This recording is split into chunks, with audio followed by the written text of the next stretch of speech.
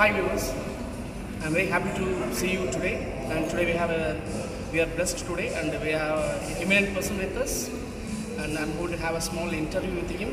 And today I'm going to bring to you about a small simulation software. An expert is with us. Hi sir, how are you? Fine. Yeah. He's from IIT Pravatak, Dr. Shankar sir, and he is one of the user of this particular software which we are going to discuss about. Hi sir, how do you feel, right? My first question, first of all, I'm very happy to be with you, and I'm very much thankful for that. My first question is, what is today's trend? People are always talking about digital India, and we are moving forward to the digital era, and very much, particularly engineering students are focused on IT-oriented jobs or IT-oriented thinking and thought process. What about the core value, and what is the trend towards the core? Okay. See, IT is, as far as I am concerned, it's a private use. IT is supporting security.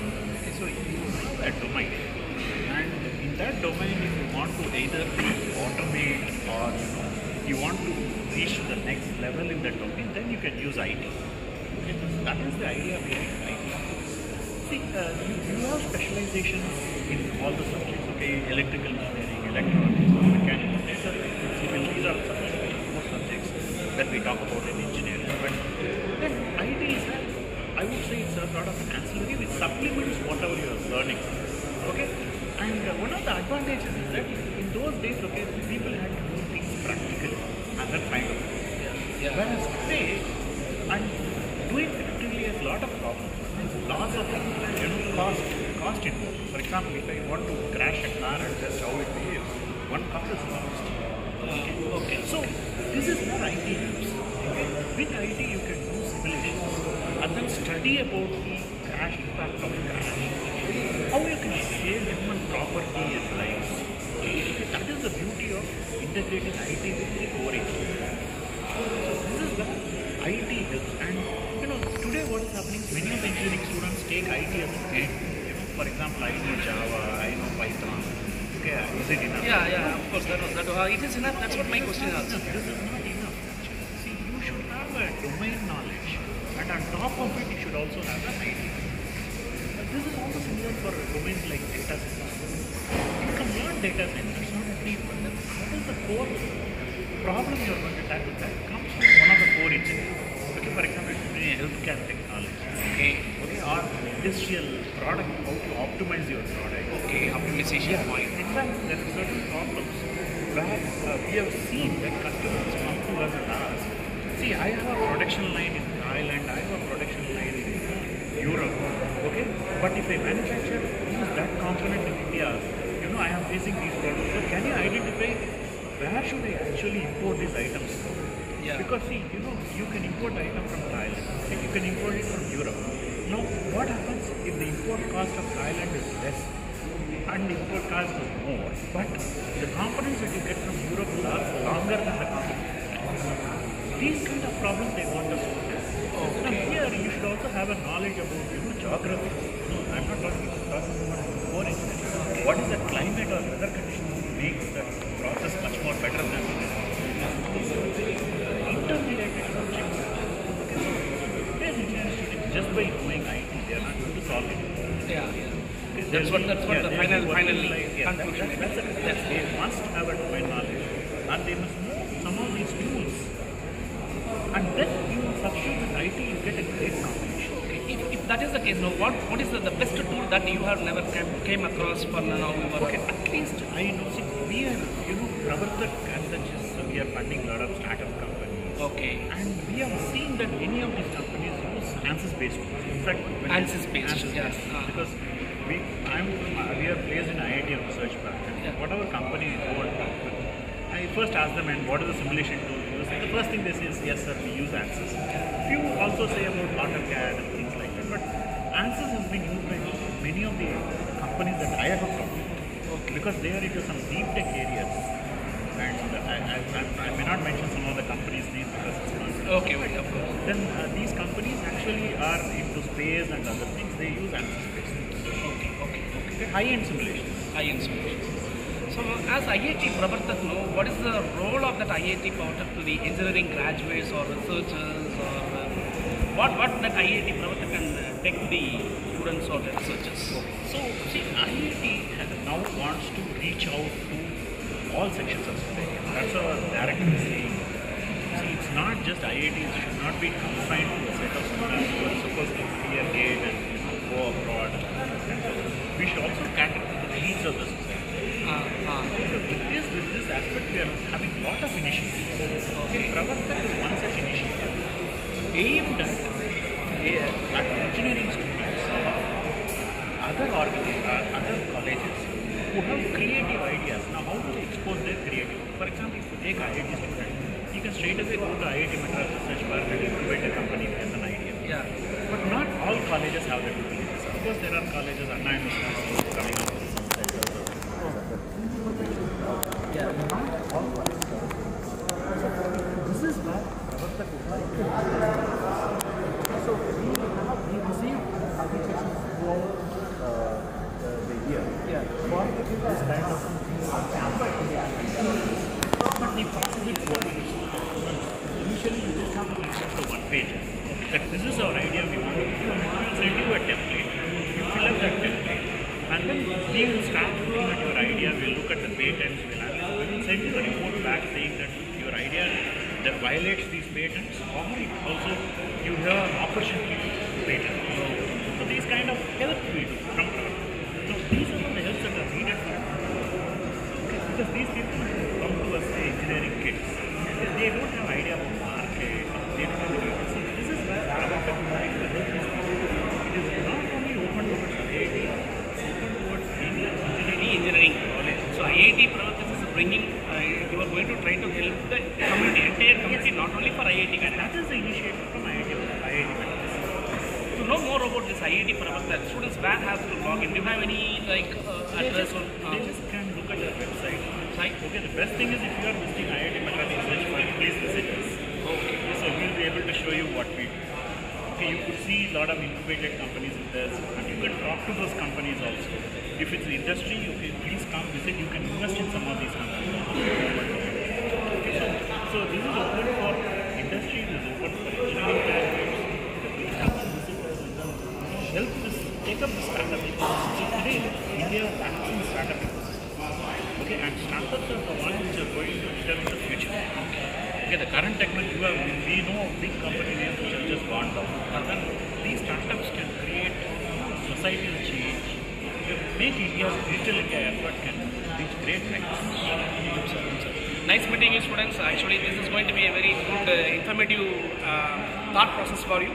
I'll get back to you with another specialist and soon wait. And today we are going to meet an eminent person, Dr. K. Ramasamy sir, Professor, Electronics and Communication Engineering, as well as Dean, Research and Academic, KET, Kalanjit Karnataka Institute of Technology. Hello sir, how are you? Fine sir. How was the day? Yeah, fine. Today we are going to interact about the simulation softwares or the need of the hour and young budding engineers as to know about. Now we are totally transferred to the digital technology. In this digital technology, when I am talking to the student, normally students are saying that IT is having a very big role and a lot of salary or job opportunities only in IT-based sectors. Is it so, sir? Did you feel that only IT is going to be in the near future, or what kind of skill sets that particularly students need as electronics and communication professor, which you will come across because you have vast experience over 34 years, including national, international. So, from your point of view, what do you like to suggest? Being electronics and communication engineer, it's not advisable to stick on IT. May work in IT, but they should prefer working in more companies. So, for that purpose, it will be good if they know some simulation software. For example, ANSYS, HFSS software. If they are good in such simulation software, then they will be able to get into some good companies. So, in this perspective, I would like to mention that ANSYS has come up with many simulation softwares in almost all fields like mechanical, civil, thermodynamics, fluid dynamics, electromagnetics, and so on. Being electronics and communication engineering professor, we used to work with HFSS software, and in KIT, I'm happy to mention that we have recently set up a 5G communication lab under EC department, and recently we got one AICTE RPS funded project worthing about 25 lakhs. And in this regard, I would like to record my sincere thanks to the founder chairperson Thiru Palanisamy sir and the vice chairperson madam Mrs. Madam for their constant support. And we have purchased HFS software from ANSYS company, and the title of this AICTE RPS funded project is Design, Simulation, Fabrication and Testing of Microstrip Patch Antenna for Biomedical Application. Actually, as you know, antenna is the vital element in any communication system, and it is basically meant for transmitting and receiving data in a communication system. And the main objective of this antenna is, meant for biomedical application, especially to detect patient parameters of elder persons who find it difficult to travel to hospitals, as well as the COVID patients. So the type of antenna that we intend to design is like wearable antenna as well as implantable antenna. Wearable in the sense they can comfortably wear it on the wrist, leg, chest, shoulder, wherever there is a need. And implantable means they can implant it inside the human body to detect the human patient parameters like temperature, pressure, oxygen level, heart rate, breathing rate, all these vital patient parameters, and then it will be transmitted to the doctors who stay away from, who stay remotely. They used to check all these parameters and then they decide whether everything is quite normal or not. So if it is abnormal, they may immediately call attend the patients. And we need to accordingly choose materials. In the case of wearable antenna, the materials need to be flexible, very flexible. Actually, basically, there are three parts of the microstrip patch antenna. Number one is ground plane, then substrate, then patch. Then we'll be giving some feed. So all these things, these three basic elements need to be flexible. And in case of implantable, they need to be degradable or biocompatible. Okay. So this is the objective of our AICTE project, and the project is going on. I hope we will be able to successfully complete it. I was very happy to hear that you are using, you are ready to serve the society with a real-time product, which is going to be which is like wearable to the public. That even that is in the Corona period, where I can come across with a good title. Yeah. How do you feel that this particular ANSYS software, when you are using this particular software, how do you feel that whether it's really working? What kind of we are doing simulations, any kind of simulations. How this particular simulation results is going to vary to the real-time data. How do you feel about the software? Yeah, actually, before going to the hardware prototype, we need to justify whether the results can be exactly, achieved using the hardware. So before that, it is recommended to go for simulation. So for that purpose, we feel very comfortable, and it is very efficient using this HFS software for simulation of these performance of the wearable and implantable That's really happy to hear, sir. Being an electronics and communication professor, so I like to ask you one more question. Now I'm coming across a lot of young budding engineers. They are simply going and they are cracking with they are learning some kind of codings or what we call as Python or any other good software, and they're easily landing up in some kind of software companies. In that case, what you would like to suggest to the public or to the students? What kind of software or what kind of skill set, particularly a student has to learn to land himself or herself in a core industry? And nowadays, see, everyone is rushing to IT field. So they are CSE, IT, discipline engineers. Then it's appropriate. Learning some demanding programming languages and doing some good real-time projects, and then they can enter into IT field. But being in other circuit branches like ECE and EEE, it's advisable to learn some good simulation software.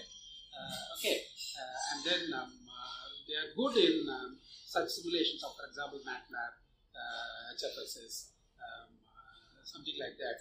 Then it will be very easier to get into core companies. So I suggest engineers from ECE, EEE, better try to get well versed in a particular simulation software tool, and then try to get into core companies.